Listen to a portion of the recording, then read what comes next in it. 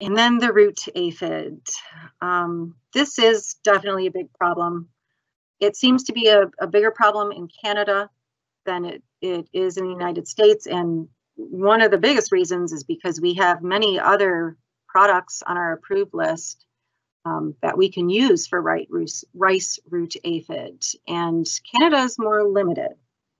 So on the screen, the left-hand picture is showing you some adult female aphids, and they will come up into the canopy and fly around. And then in the right-hand picture, you see the immature stages headed down to wreak havoc on your roots. In an indoor growing scenario, there are no male rice root aphids. They're all female, and they bear their young live and will fly up, as I mentioned, into the canopy and bear their young. Then the baby aphids will head down towards the roots and begin to feed on the roots. This is the only part of the plant that is affected by this particular root aphid. Usually the winged females are emerging from the soil during flower, which is important to note. So sprouting, once those females start flying around, they will get caught in the sticky hairs of the leaf, so it's easy to spot them. As far as the young, you can catch them traveling down the stem towards the roots by putting some sticky tape or some other sticky substance towards the soil level. And there are cultural and physical controls. Some of them are more realistic than others. As I mentioned, indoor growing environments, those are very, very hospitable for root aphids. They love it. We provide year-round perfect temperature. So as an example, on the screen I've got there 73 degrees, and the population will double within 1.5 days. One thing you can do to sort of negate the aphids traveling from one crop to another is separate out your propagation, vegetative, and flowering crops if you can.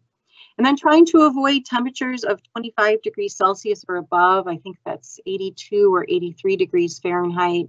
And I know for a lot of growers, this is the temperature that they like to propagate and grow in. So perhaps doing some trials if you have a really bad problem growing at lower temperatures, and play around with that.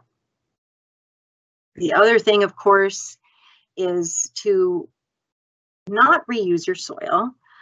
If you do reuse your soil, dig out the entire root ball, because otherwise it will host a brand new infestation to your new crop.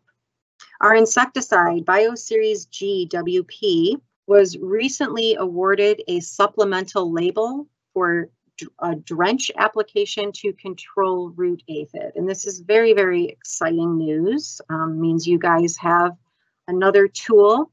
You also have MET52. That's another useful tool that you can incorporate. For Bioseries, we have a cutting dip and a soil drench that were added. The labeled application and rates are up on the screen, can be found on the supplemental label, which I believe is on our website. A little bit about Bioseries. This is a Beauveria bassiana strain ANT03. And I'm sure there are many of you who are familiar with this particular fungi and you have used it. I want to just mention a little information about the specific strains that are always associated with biological products. And Beauveria bassiana, there are many, many different strains of this particular genus and species of fungi. It's similar to the human species. We're all Homo sapiens, but there's an incredible amount of individuality amongst all of us. And the same holds true for Beauveria bassiana. So for instance, if you were to put together a basketball team and you had the option of choosing me or Michael Jordan, I guarantee you're going to choose Michael Jordan. And that's really what we're trying to do when we manufacture biopesticides. We're seeking the best, hardiest strain to use.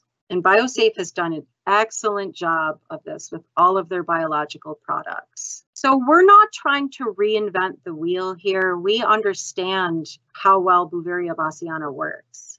We're just improving it a great deal. This is an EcoCert product. This is your organic option for root aphid. And the one comforting thing about our manufacturing process is that when we put an inert package together to support our biopesticides, we are doing so in order to enhance their productivity. So for instance, in Bioseries, we have a UV protectant in there. This particular fungi is very, very susceptible to phytodegradation. So in other words, if we put a UV protectant in there, depending on the environment, we can get up to 3 days of activity on the leaf surface. And competing products, you're only getting a matter of hours. And if you aren't familiar with how this works, it is, as I mentioned, it's a soil-dwelling fungi. I think it was isolated in Finland. And what happens is it can either land on the insect's exoskeleton or it can be ingested. And then it jams its feeding tube into the insect and it eats it from the inside out. It's really sci-fi. It's very cool. And when it gets to the stage on the left, you can see the fungi presenting on the exoskeleton. You have to have really perfect environmental conditions to see that, but that's eventually what happens. So the nice thing about Bioseries and this particular strain is that this is pathogenic for all developmental stages of insects, including diapausing insects.